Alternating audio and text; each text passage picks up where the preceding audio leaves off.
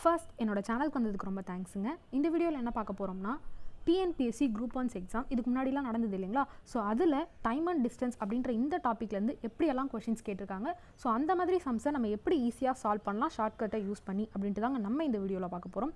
அதற்கு முன்னாடி இப்போ தான் ஃபர்ஸ்ட் டைமாக நம்ம யூடியூப் சேனலில் பார்க்குறீங்க அப்படின்னா மறக்காமல் சப்ஸ்கிரைப் பண்ணிவிட்டு வீடியோவை பாருங்கள்.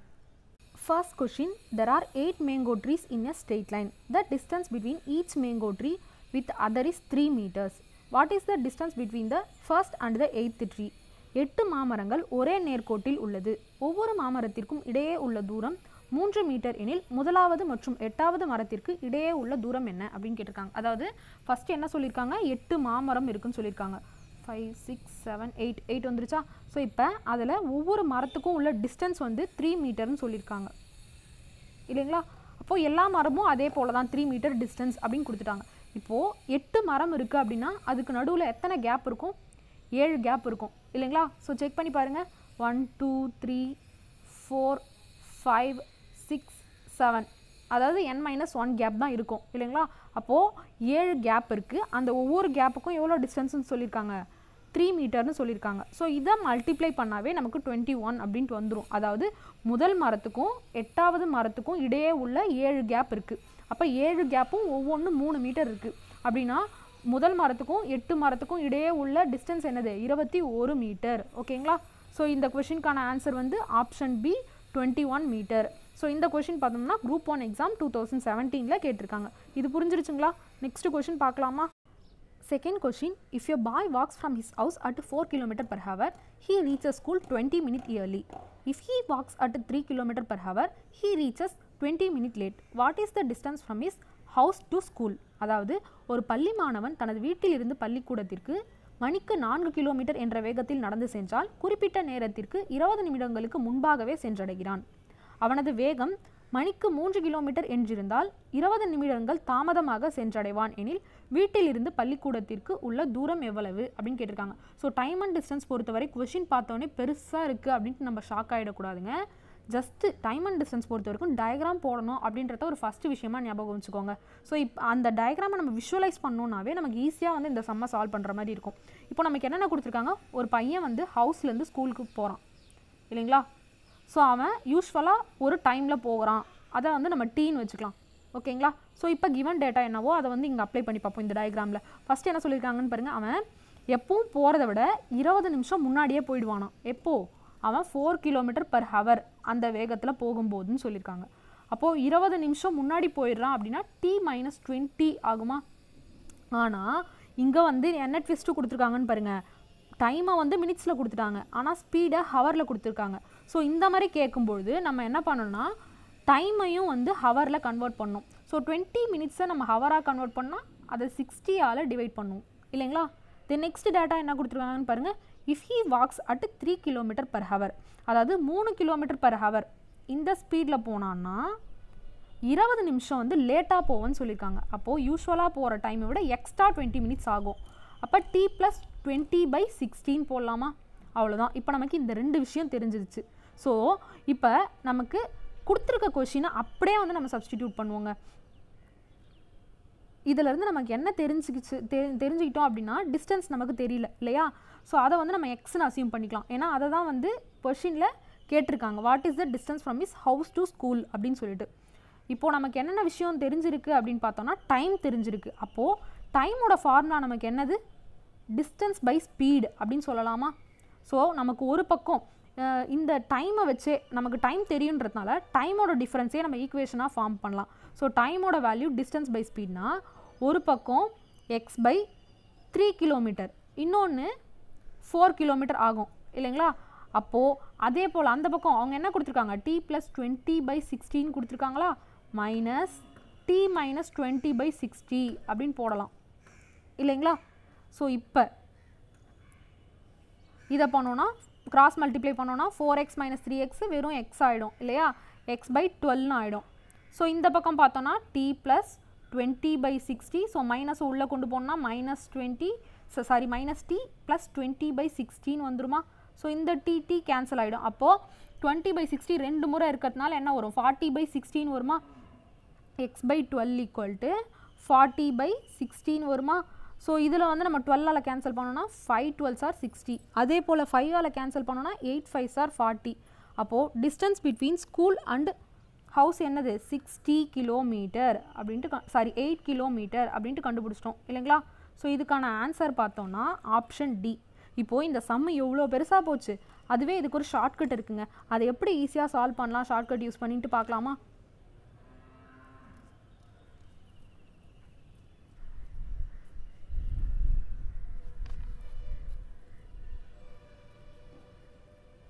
ஒன்றுமே இல்லைங்க, சின்ன ஃபார்முலா தாங்க. டிஸ்டன்ஸ் இந்த மாதிரி கேட்டாங்க அப்படின்னா என்ன பண்ணணும்னா product of speed into difference of time divided by difference of speed. ஓகேங்களா. ஸோ நமக்கு product of ஸ்பீட்னா 3 km/h into 4 km/h அப்படின்னு வந்துடும். Then next difference of time. So இது எப்படி கண்டுபிடிக்கணும்னா ஃபஸ்ட்டு வந்து +20 மினிட்னு சொல்லிட்டாங்க, அப்புறம் -20 மினிட்னு சொல்லிட்டாங்க இல்லையா. ஸோ -20 வருமா, அப்போ 20 + 40 வந்துடும். 20 + 20 வந்து நமக்கு 40 வந்துடும். ஸோ மினிட்ஸில் இருக்கிறதுனால கீழே ஒரு 60 போட்டுப்போம். அப்போ பண்ணோன்னா 2/3 கிடச்சிருக்கா. அப்போ டிஃப்ரென்ஸ் ஆஃப் டைம் வந்து நமக்கு 2/3 divided by difference of speed கேட்டிருக்காங்க. 4 கிலோமீட்டரில் 3 கிலோமீட்டர் போச்சுன்னா 1 தான் வந்துடும் இல்லையா. ஸோ இப்போ இந்த 3 கேன்சல் பண்ணோன்னா கேன்சல் ஆகிடும். 4 2s are 8. ஸோ ஒரே ஸ்டெப்பில் ஆன்சர் வந்துடுச்சு பார்த்தீங்களா. அதான் இந்த ஃபார்முலா மட்டும் ஞாபகம் வச்சுக்கிட்டா போதும். அதாவது distance equal to product of speed into difference of time divided by difference of speed. So இதை நீங்கள் நார்மலாகவே டிஸ்டன்ஸோட ஃபார்முலா என்ன அப்படின்னு பார்த்தீங்கன்னா ஸ்பீட் இன்ட்டு டைமா. ஸோ ஸ்பீடு வந்து இங்கே 2 முறை கொடுத்துருக்காங்க, அதனால் அதை வந்து நம்ம product of speed by difference of ஸ்பீடுன்னு போட்டுக்கிறோம். அதே போல் டைமும் வந்து இங்கே 2 கொடுத்துருக்காங்க, அதனால் அதனோட டிஃப்ரென்ஸை மல்டிப்ளை பண்ணுறோம் அப்படின்னு ஞாபகம் வச்சுக்கோங்க. ஸோ மறுபடியும் சொல்கிறேங்க, ஃபார்முலா வந்து distance equal to product of speed into difference of time divided by difference of speed. ஓகேங்களா, இதுதான் ஃபார்முலா. இதை வச்சு நம்ம ஈஸியாக வந்து போட்டுடலாம். ஸோ இது புரிஞ்சிருச்சா? நம்ம நெக்ஸ்ட் கொஷின் போகலாமா? Third question, a person crosses a 600 meter long street in 5 minutes. What is his speed in km/h? அதாவது ஒரு நபர் 600 மீட்டர் நீளமுள்ள தெருவை 5 நிமிடங்களில் கடக்கிறார் எனில் அவரின் வேகத்தை மணிக்கு எத்தனை கிலோமீட்டர் என்று கூறுக அப்படின்னு கேட்டிருக்காங்க இல்லைங்களா. ஸோ ஃபஸ்ட்டு நமக்கு கிவன் டேட்டா என்ன கொடுத்துருக்காங்க, ஒரு ஸ்ட்ரீட் வந்து 600 மீட்டர் இருக்குது அப்படின்னு கொடுத்துருக்காங்க. அதே போல் அதை அவர் எத்தனை மினிட்ஸில் கடக்கிறாரு அப்படின்னு கொடுத்துருக்காங்க, 5 minutes அப்படின்னு கொடுத்துருக்காங்க.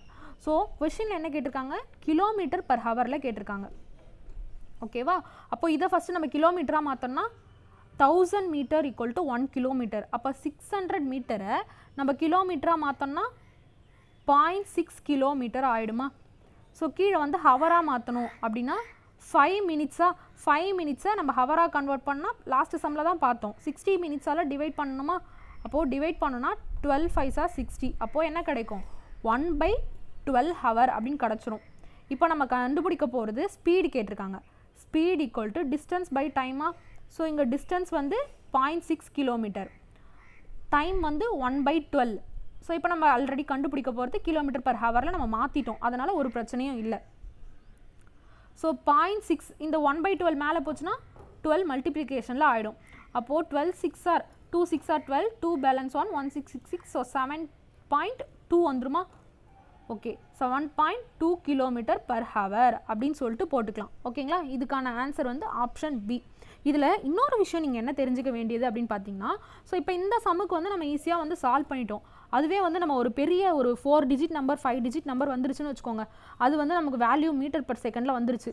அப்போது அதை வந்து நம்ம km/h கன்வெர்ட் பண்ணணும் அப்படின்னா என்ன பண்ணலாம் அப்படின்னு பார்த்தீங்கன்னா, அந்த வேல்யூவை 18/5ஆல் மல்டிப்ளை பண்ணோன்னா km/h கிடச்சிருங்க. அதுவே இப்போ km/h மீட்டர்/செகண்டாக நம்ம மாற்றோம்னா அப்படியே அதனோட ரெசிப்ரோக்கல் தான், அந்த வேல்யூவை 5/18ஆல் மல்டிப்ளை பண்ணணுங்க. ஓகேவா, ஸோ இதெல்லாம் சின்ன வந்து ஷார்ட்கட்ஸ் தான், இதெல்லாம் தெரிஞ்சு வச்சுக்கோங்க. ஸோ நிறைய எக்ஸாம்ஸில் வந்து கொஷினை கொஞ்சம் ட்விஸ்ட் பண்ணி கேட்டால் கூட நம்ம ஈஸியாக அட்டன் பண்ணுற மாதிரி இருக்கும். ஓகேங்களா, ஸோ இது புரிஞ்சிருச்சுங்களா? நம்ம நெக்ஸ்ட் கொஷின் போகலாமா? Fourth question, a man travelled 2/11 of his journey by coach, 17/12 by rail and walked the remaining 1 kilometer. How far did he go? அதாவது ஒருவர் தனது பயண தூரத்தில் 2/11 பங்கை கோச் வண்டியிலும் 17/22 பங்கை ரயில் வண்டியிலும் மீதமுள்ள 1 கிலோமீட்டரை நடந்தும் கடக்கிறார் எனில் பயண தூரம் என்ன அப்படின்னு கேட்டிருக்காங்க இல்லைங்களா. ஸோ ஃபஸ்ட்டு நம்ம கிவன் டேட்டா எடுத்து எழுதிப்போம். என்ன சொல்லியிருக்காங்க, ஒருத்தர் எங்கேயோ வெளியில் போகிறாரு. ஸோ அதில் 2/11 ஆஃப் த ஜேர்னி, அதாவது அவரோட மொத்த டிஸ்டன்ஸை வந்து நம்ம எக்ஸ்ன்னு அசியூம் பண்ணிக்கலாமா எப்பவும் போல். ஸோ 2/11 ஆஃப் த ஜேர்னினா 2x/11 போடலாமா. அதை வந்து கோச் மூலமாக போகிறாரு. தென் நெக்ஸ்ட் என்ன சொல்லியிருக்காங்க, 17/22 வந்து ரெயில் மூலமாக போகிறாருன்னு சொல்கிறாங்க.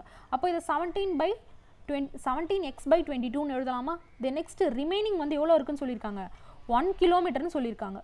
ஓகேவா, ரிமைனிங் 1 கிலோமீட்டரை அவர் நடந்து போகிறாருன்னு சொல்லியிருக்காங்க. இப்போது நமக்கு தெரியும் இந்த 3 பகுதியை ஆட் பண்ணால் எக்ஸ்ன்னு சொல்லிட்டு, அப்போ அதையே நம்ம வந்து ஈக்குவேஷனாக பண்ணலாமே. 2x/11 + 17x/22 + 1 = x அப்படின்ட்டு போடலாமா. ஓகே, இப்போ என்ன பண்ணலான்னா எக்ஸ் எல்லாம் ஒரு பக்கம் வச்சுக்கலாமா. So 2x/11 + 17x/22 plus minus வந்துடும் இல்லையா, -x = -1 அப்படின்ட்டு வந்துடுதா. ஓகே, இப்போ எக்ஸை வெளியில் எடுப்போம். 2/11 + 17/22 -1 = -1 வந்திருக்கா. ஓகே, இப்போது கீழே வந்து 22 இருக்கிறதுனால 22ஆல் எல்சிஎம் எடுப்போம். ஸோ அப்போ இங்கே 11 இருக்கிறதுனால 2ஆல் மல்டிப்ளை பண்ணுமா, அப்போது இங்கே 4 வந்துடும். தென் இங்கே 1 இருக்கிறதுனால 22 ஆகிடுமா. பை 22 = -1 இருக்கா. ஓகே, ஸோ இந்த 14 7 ஆட் பண்ணாலும் 21. ஸோ 21ல் 22 போச்சுன்னா -1 ஆகிடும் இல்லைங்களா. அப்போது x × -1/22 = -1 இருக்கா. ஸோ அப்போது இந்த 22 அந்த பக்கம் போச்சுன்னா -x = -22 வருதா. அப்போ எக்ஸோட வேல்யூ வந்து 22 அப்படின்னு சொல்லிட்டு நம்ம கண்டுபிடிக்கலாம் இல்லைங்களா. ஸோ இந்த கொஷினுக்கான ஆன்சர் வந்து ஆப்ஷன் ஏ 22 கிலோமீட்டர். ஓகேங்களா, இந்த மாதிரி கொஷின் கேட்டோடனே ஜெர்க் ஆகாமல் டயக்ராம் போட்டு பார்க்கணும். டயக்ராம் போட்டோடனே நமக்கு என்ன தெரியுமோ அதை வந்து ஈக்குவேஷனாக ஃபார்ம் பண்ணி சால்வ் பண்ணோன்னா ஈஸியாக ஆன்சர் கிடச்சிரும். ஓகேங்களா, இந்த கொஷின் வந்து குரூப் 1 எக்ஸாம் 2019 கேட்டிருக்காங்க. 5th question, a ramp for unloading a moving truck has an angle of elevation of 30 degree. If the top of the ramp is 0.9 meter above the ground level, then find the length of the ramp. அதாவது ஒரு சுமை ஊர்தியிலிருந்து சுமையை இறக்க ஏதுவாக 30 degree ஏற்ற கோணத்தில் ஒரு சாய்வு தளம் உள்ளது. சாய்வு தளத்தின் உச்சி தரையிலிருந்து 0.9 மீட்டர் உயரத்தில் உள்ளது எனில் சாய்வு தளத்தின் நீளம் யாது அப்படின்னு கேட்டிருக்காங்க. ஸோ ஃபஸ்ட்டு நம்ம புரிஞ்சிக்க வேண்டிய விஷயம்னா, ஏதோ ஒரு ஊர்தியை வந்து இறக்குறாங்க ஓகேங்களா. ஸோ அந்த எலிவேஷன் ஓகேங்களா, எலிவேஷன் என்ன சொல்லியிருக்காங்கன்னா 30 டிகிரி அப்படின்னு கொடுத்துருக்காங்க. ஓகேங்களா, இது வரைக்கும் புரிஞ்சுதா. தென் என்ன சொல்கிறாங்கன்னா, அந்த ஊர்தியை இறக்கிறதுக்கு ஒரு சாய்வு தளம் இருக்கு இல்லையா, அதனுடைய ஹைட்டு வந்து 0.9 மீட்டர்னு சொல்லியிருக்காங்க. ஓகேவா, அந்த சாய்வு தளம்ன்றது இந்த பகுதி. இப்போது நம்மக்கிட்ட கொஷின் என்ன கேட்டிருக்காங்க, length of the ramp. So இந்த ரேம்ப்புனோட லென்த்து என்ன அப்படின்னு கேட்டிருக்காங்க. ஓகேங்களா, ஸோ இப்போ இது பார்த்தோன்னா எப்படி இருக்குது, ரைட் ஆங்கிள் ட்ரையாங்கிள் மாதிரி இருக்குது இல்லைங்களா. இப்போ நமக்கு வந்து டிகிரி கொடுத்துட்டாங்க, அந்த ரைட் ஆங்கிள் ட்ரையாங்கிளில் ஒரு வேல்யூ கொடுத்துருக்காங்க. ஸோ இந்த மாதிரி உங்களுக்கு கொஷின் கேட்டிருந்தாங்க அப்படின்னா நம்ம சைன் தீட்டாவோ காஸ் தீட்டாவோ இது ரெண்டுத்தில் ஏதாவது ஒரு ஃபார்முலா வந்து நம்ம அப்ளை பண்ணலாம். ஸோ சைன் தீட்டா பார்த்தோன்னா நமக்கு ஃபார்முலா வந்து இங்கே டிகிரி வச்சுருக்கிறத பேஸ் பண்ணி நம்ம போட்டுக்கலாம். இப்போது சைன் 30 டிகிரின்னு எடுத்துக்கிட்டிங்கன்னா என்ன வரும், 1/2ன்னு வரும். அதுவே காஸ் 30 டிகிரின்னு எடுத்திங்கன்னா 1/√2. ஸோ √2ஓட வேல்யூலாம் வந்து சப்ஸ்டிடியூட் பண்ணுற மாதிரி இருக்குது. அதனால் நம்ம இந்த கொஷனுக்கு வந்து சைனோட வேல்யூ வச்சே போட போகிறோம். ஓகேங்களா, இப்போது sign 30 degree. So sign தீட்டாவோட formula என்ன அப்படின்னு பார்த்தோம்னா ஆப்போசிட் பை ஹைப்போட்டெனஸ்னு சொல்லுவாங்க. அதுவே காஸ் தீட்டாவோட ஃபார்முலா பார்த்தோம்னா அட்ஜசன்ட் பை ஹைப்போட்டெனஸ். ஸோ அப்போ இந்த மூணும் என்ன, ஆப்போசிட்னா என்ன அப்படின்னு பார்த்தோம்னா இந்த ரைட் ஆங்கிளுக்கும் இந்த இதுவாக இருக்கு இல்லையா, ஸோ இந்த ஸ்லாண்டிங்காக அதை வந்து ஹைப்போட்டெனஸ் அப்படின்னு சொல்லுவோம். ஓகேங்களா, ஸோ இந்த ஹைப்போட்டெனஸ்க்கு ஆப்போசிட்டில் இந்த 2 டிகிரிக்கும் ஆப்போசிட்டில் இருக்கிறத ஆப்போசிட் அப்படின்னு சொல்லுவோம். அதாவது இதை ஆப்போசிட்னு சொல்லுவோம். தென் கீழே இருக்கு இல்லையா, அந்த ரைட் ஆங்கிளும் இருக்க மாதிரி இந்த எலிவேஷன் ஆங்கிளும் இருக்க மாதிரி அதை வந்து அட்ஜசன்ட் அப்படின்னு சொல்லுவோம். ஓகேங்களா, இந்த 3 பகுதிகளை ஆப்போசிட், அட்ஜசன்ட், ஹைப்போட்டெனஸ் எது அப்படின்னு புரிஞ்சிருச்சா. இப்போ sign தீட்டாக்கான formula opposite by ஹைப்போட்டெனஸ், cos தீட்டாக்கான formula adjacent by ஹைப்போட்டெனஸ். இப்போ நம்ம அப்ளை பண்ண போகிறது சைன் தான், சைன் தீட்டா தான். அப்போ sign 30 degree equal opposite by ஹைப்போட்டெனஸ்னு இல்லாமல் சைன் 30 டிகிரியோட வேல்யூ வந்து நமக்கு 1/2ன்னு தெரியும். ஸோ ஆப்போசிட்னோட வேல்யூ என்ன கொடுத்துருக்காங்கன்னு பாருங்கள், 0.9 மீட்டர்னு கொடுத்துருக்காங்க. ஓகே, ஹைப்போட்டனஸோட வேல்யூ அதை தான் நம்ம கண்டுபிடிக்க போகிறோம். அப்போ எக்ஸ்ன்னு அசியூம் பண்ணிக்கலாமா? ஓகே, இப்போ கிராஸ் மல்டிப்ளை பண்ணோன்னா இந்த 2 அந்த பக்கம் மல்டிப்ளிகேஷனில் போய்டுமா, 2 × 0.9 சொல்லிட்டு அப்போ என்ன கிடைக்கும், 1.8 கிடைக்கும். அப்போது அந்த லென்த் ஆஃப் த ரேம்ப் என்ன அப்படின்னு பார்த்தோம்னா 1.8 மீட்டர். ஓகேங்களா, இதுக்கான ஆன்சர் வந்து ஆப்ஷன் சி 1.8 மீட்டர். ஸோ இந்த கொஷின் பார்த்தீங்கன்னா குரூப் 1 எக்ஸாம் 2019 கேட்டிருக்காங்க. ஓகேவா, இந்த கொஷின் புரிஞ்சிருச்சா? நெக்ஸ்ட் கொஷின் பார்க்கலாமா? 6th question, Rahul wanted to find the height of the tree in his garden. He checked the ratio of his height to his shadow length. It was 4:1. He then measured the shadow of the tree. It was 15 feet. What was the height of the tree? அதாவது ராகுல் தனது தோட்டத்தில் உள்ள ஒரு மரத்தின் உயரத்தை அறிய விரும்பினார். அப்போது அவர் தனது உயரத்தையும் தனது நிழலின் நீளத்தையும் அளந்து அது 4:1 என்ற விகிதத்தில் உள்ளது என்று அறிந்தார். பின்பு மரத்தின் நிழலின் நீளம் 15 அடி எனில் மரத்தின் உயரம் என்ன அப்படின்னு கேட்டிருக்காங்க. ஸோ ஃபஸ்ட்டு என்ன சொல்கிறாங்க அப்படின்னு பார்த்துக்கோங்க. ராகுல்னு ஒருத்தவர் இருக்கார். ஓகேங்களா, ஸோ அவரோட ஹைட்டும் அவரோட நிழலனோட ஹைட்டும் ஓகேங்களா எப்படி இருக்குன்னா 4:1 ரேஷியோவில் இருக்குது அப்படின்ட்டு சொல்கிறாரு. ஓகேங்களா, அப்போது 4x இதை வந்து எக்ஸ்ன்னு அசியூம் பண்ணலாமா? ஓகே, இப்போ தென் நெக்ஸ்ட் என்ன சொல்கிறாருன்னா ராகுல் வந்து அவர் தோட்டத்தில் இருக்கக்கூடிய ஒரு மரத்தினோட நிழலினுடைய ஹைட் என்ன அப்படின்னு செக் பண்ணணுன்னு ஆசைப்பட்றாரு. ஓகேவா, ஸோ அந்த ட்ரீனோட ஹைட்டை வந்து நம்ம எச்ன்னு அசியூம் பண்ணலாமா? தென் வேறு என்ன சொல்லியிருக்காங்கன்னு பாருங்கள். அந்த மரத்தினோட ஷேடோ வந்து 15 ஃபீட் அப்படின்ட்டு சொல்லிட்டாங்க. ஓகேங்களா, ஸோ இப்போ இந்த 2 ட்ரையாங்கிளும் எப்படி இருக்குது, ஒரே மாதிரியே இருக்குது இல்லைங்களா? ஸோ இதுக்கு வந்து நம்ம என்ன பண்ணலான்னா ட்ரையாங்கிள் சிமிலாரிட்டின்னு ஒரு ப்ராப்பர்ட்டி இருக்குது. என்ன அப்படின்ட்டு பார்த்தோம்னா, ஸோ இந்த சைட்ஸையும் இந்த சைட்ஸையும் இந்த சைடையும் நம்ம டிவைட் பண்ணுறது, இந்த சைடையும் டிவைட் பண்ணுறதுக்கு ஈக்குவலாக இருக்கும். அப்போ எப்படி எழுதலாம், h/15 = 4x/xன்னு எழுதலாம் இல்லைங்களா? ஸோ இந்த எக்ஸ் கேன்சல் ஆகிடும், இந்த 4 மட்டும்தான் இருக்கும். இந்த 15 அந்த பக்கம் போச்சுன்னா h = 4 × 15ன்னு போடலாமா? அப்போது 15 4s are 60 ஆகிடும். அப்போது ஹைட் ஆஃப் த ட்ரீ என்னது, 60 ஃபீட். ஓகேங்களா, ஸோ இந்த மாதிரி ஃபஸ்ட்டு வந்து நம்ம டயக்ராம் வந்து அப்ளை பண்ணுறோம். டயக்ராம் பண்ணும்பொழுது ரெண்டுமே ஒரே மாதிரி இருக்குது. ஸோ இந்த மாதிரி ட்ரையாங்கிள் சிமிலராக இருந்தால் சைட்ஸை நம்ம டிவைட் பண்ணுறது வந்து ஈக்குவலாக இருக்கும் அப்படின்றத புரிஞ்சுக்கணும். ஸோ இந்த 2 சைடை நம்ம டிவைட் பண்ணுறது அந்த 2 சைடை டிவைட் பண்ணுறதுக்கான ஈக்குவல் வேல்யூ அப்படின்னு புரிஞ்சுக்கணும். அப்போது h/15 = 4x/xன்னு போடுறோம். தென் கேன்சல் பண்ணோன்னா ஆன்சர் வந்து 16 கிடச்சிடுது. ஓகேங்களா, ஸோ இந்த கொஷின் புரிஞ்சிடுச்சா? இதுக்கான ஆன்சர் பார்த்தோம்னா ஆப்ஷன் சி 60 ஃபீட். இந்த கொஷின் பார்த்தோம்னா ரீசெண்டாக நடக்கப்பட்ட குரூப் 1 எக்ஸாம், அதாவது குரூப் 1 எக்ஸாம் 2021 கேட்டிருக்காங்க. ஓகேவா, அவ்வளோதாங்க. இந்த சம்ஸில் ஏதாச்சும் உங்களுக்கு டவுட்ஸ் இருந்துச்சுனாலோ இல்லை இந்த சம்ஸை வேறு ஏதாச்சும் ஷார்ட்கட் வச்சு ஈஸியாக சால்வ் பண்ணணும் அப்படின்னாலும் கமெண்ட்டில் லீவ் பண்ணுங்கள். இந்த வீடியோ உங்களுக்கு உண்மையாகவே யூஸ்ஃபுல் அப்படின்னு தோணுச்சுன்னா லைக் பண்ணுங்கள். உங்கள் ஃப்ரெண்ட்ஸ் அண்ட் ஃபேமிலியில் யாரெல்லாம் குரூப் 1 எக்ஸாமுக்கு ப்ரிப்பேர் ஆகிட்டு இருக்காங்களோ அவங்களுக்கும் இந்த வீடியோ ஷேர் பண்ணுங்கள். இது போல் நான் அப்லோட் பண்ணுற வீடியோஸ் எல்லாம் உங்களுக்கும் நோட்டிஃபை ஆகணும் அப்படின்னு நினச்சிங்கன்னா என்னுடைய சேனலை சப்ஸ்கிரைப் பண்ணுங்கள். கூடவே பக்கத்தில் இருக்க பெல் ஐக்கனையும் ப்ரெஸ் பண்ணிக்கோங்க. Stay focused. பாய்.